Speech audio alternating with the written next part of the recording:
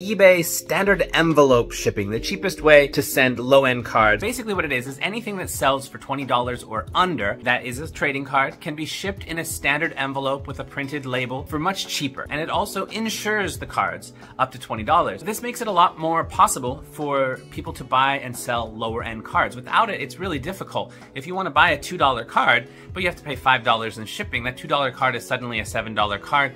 And for a lot of cards, that's not worth it at all. I'd be happy to spend $2 on a certain card, but not $7. I would never buy a $2 card on eBay if I was paying $5 shipping. Never. Unless it was a $7 card that I would have paid $7 for.